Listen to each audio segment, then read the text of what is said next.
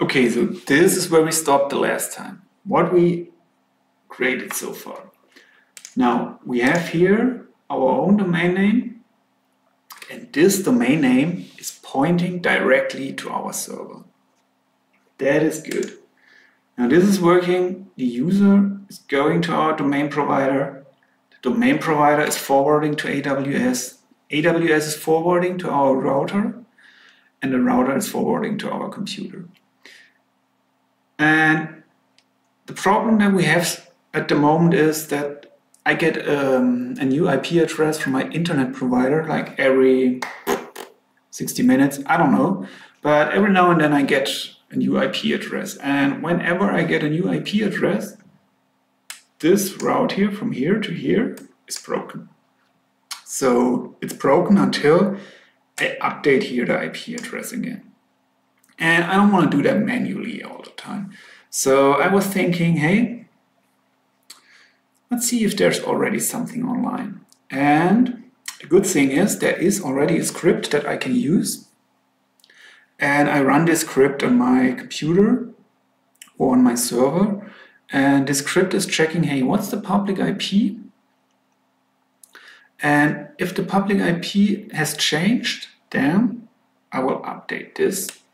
And thanks to the great AWS CLI of Route53, or that is also supporting Route53, that was pretty easy. That was pretty helpful.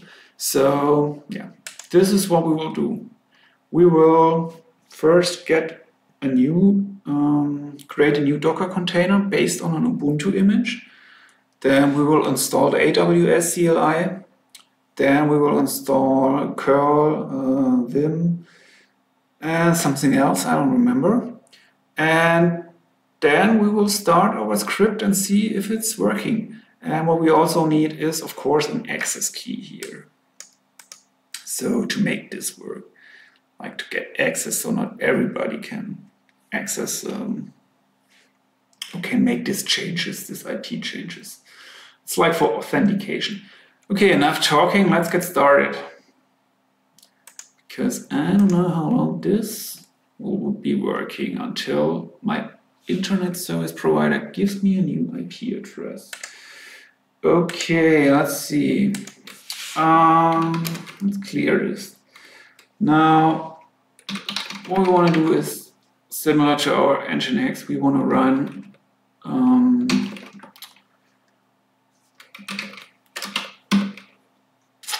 a new container, or we want to create a new container. And what we, in this case, to make it simple, in the next video I will make it a little better, but to make it more understandable, because there is no, I didn't want to use a container that is already working. I want to create my own. That's why I use this batch at the end to step right into the container, or not batch, sorry about that, batch. Okay, now the container got created, and as you see this change here? This means we are inside our container now. This here is Windows. Now we are inside. Now we are on our Ubuntu system. Now what we want to do first, apt-get update, to get the latest stuff.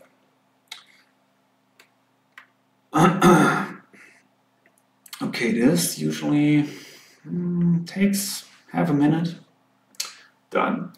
Then what we need is install curl, because we have to make some requests, some HTTP requests, and curl is a pretty lightweight library for doing that. So what we also need is AWS CLI.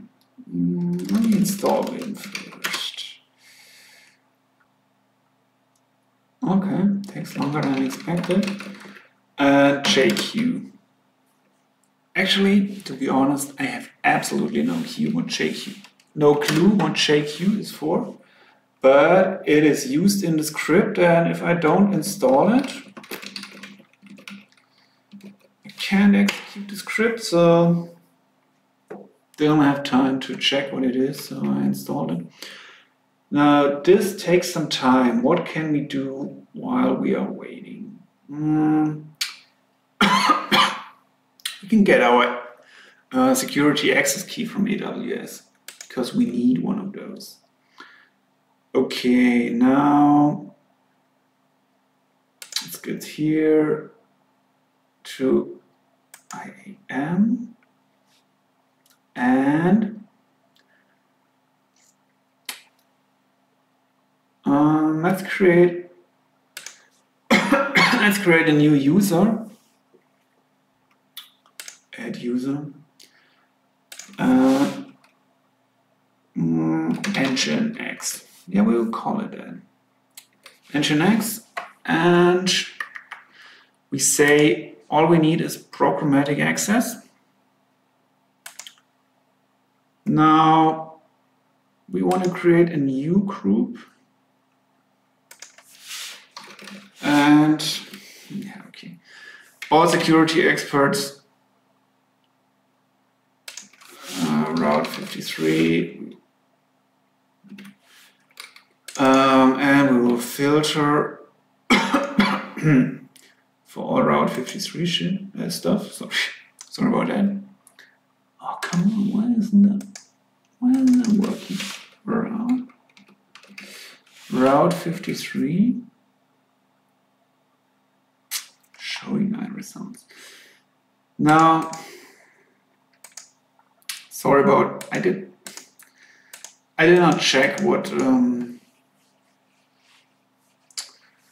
policies are really needed for this, what we are doing. And this is not a best case scenario, just selecting everything so it works. But I will give this group access to all Route 53 policies. And I will add the user to this group. Now, if you want to make this right, check out which Route 53 policies are needed if you want to do this in production. I'm not doing it in production, so this is okay, but not perfect.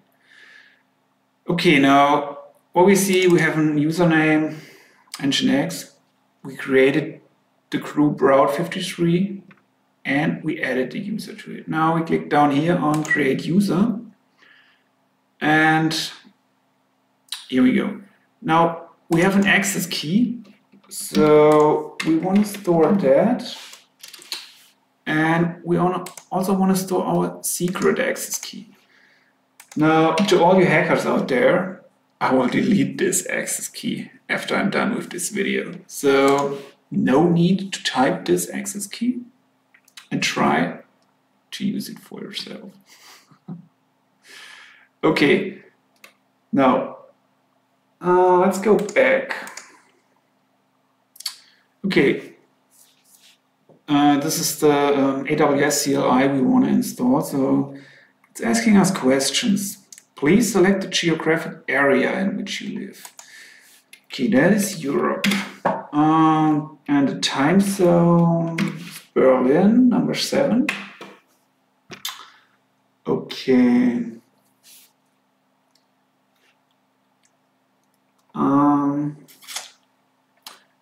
And while we are still here, what I can say about this. Now, you see this access key only once. You have to, if you want to use it, if you want to continuously use it, then copy this access key and the secret access key into password manager or wherever, or in a security.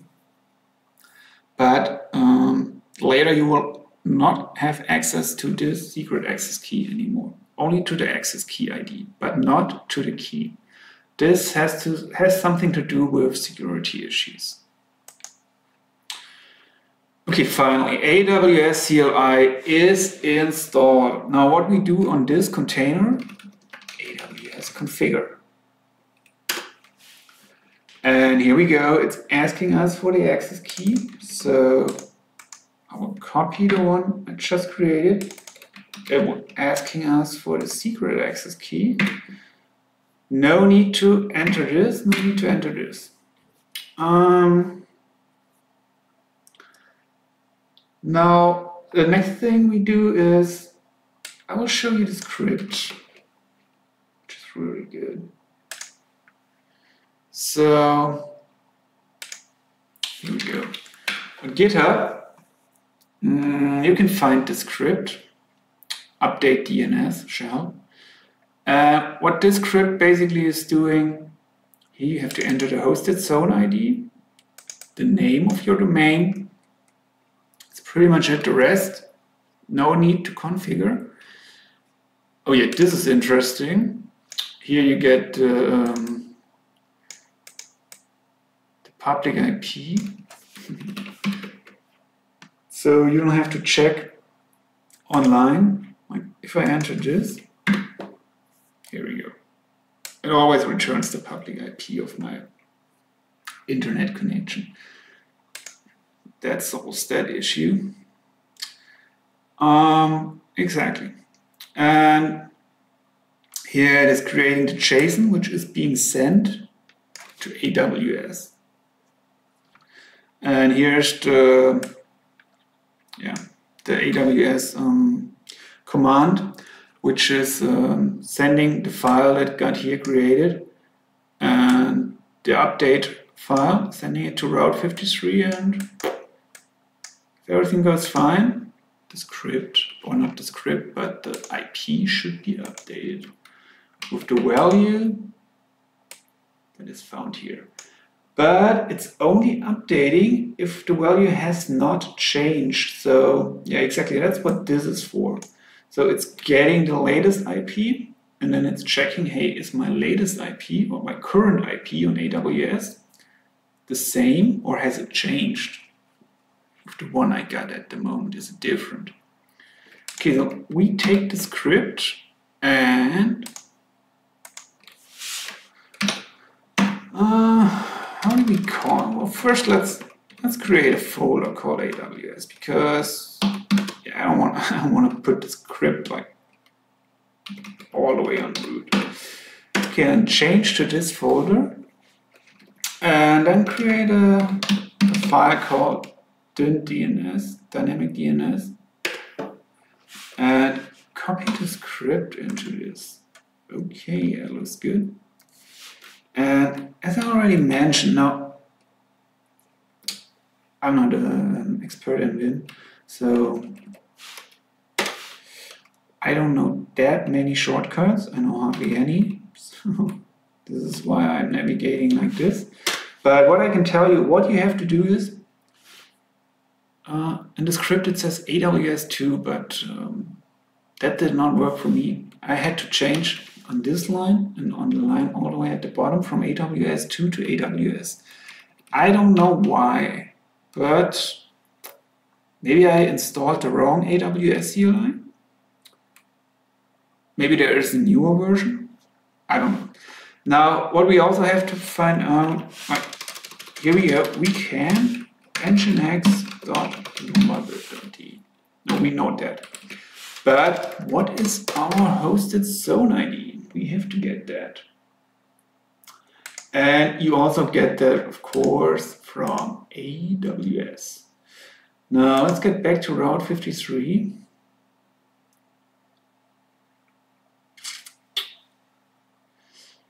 And when you click here on hosted zones, I'm not doing that because I don't want to show you my hosted zone or the ID of my hosted zone. But when you click on this, then you will see an ID of your hosted zone.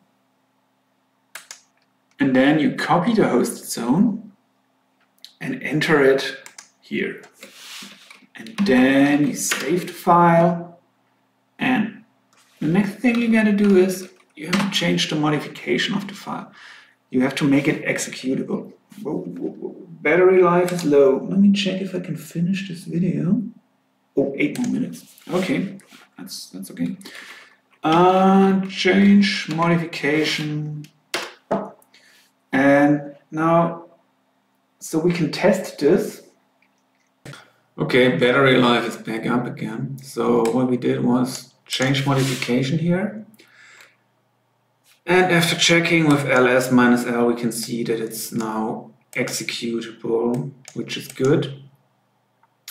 Now, to prove that this is working, because at the moment it's working, so we can run the script and it would still be working, so it doesn't really help us. So what we do is, let's go to AWS again and click on Edit. And we set this to an IP which is not our IP. And we save the changes. And then we try reloading this again. Maybe it's still cached somewhere. Okay, I found a better idea. I started Opera in private mode and I was calling it here, and here you can clearly see it's not working because it's pointing to the wrong IP. Now, let's get back to our script. And before I started, let's go back. You see this IP, this here? I want you to remember it. It has a 2 in the end. Now, after we start the script, it should be back.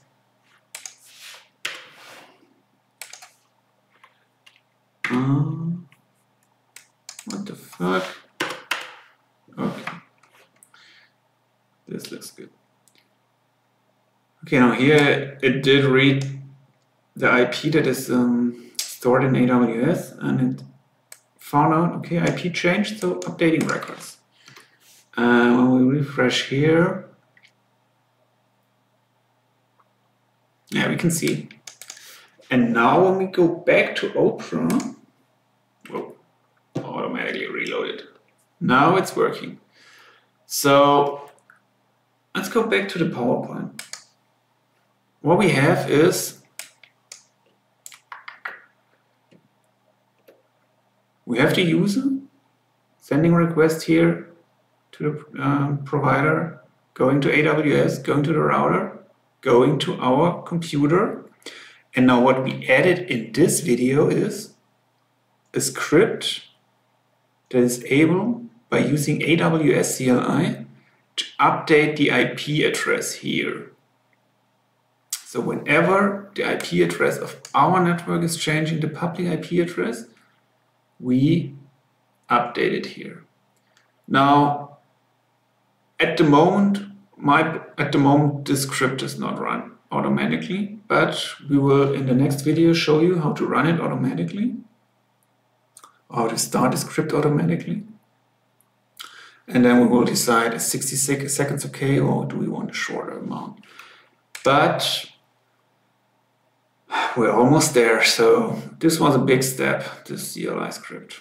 Okay, so I hope you liked the video, and see you at the next video, which will be the last one to this topic.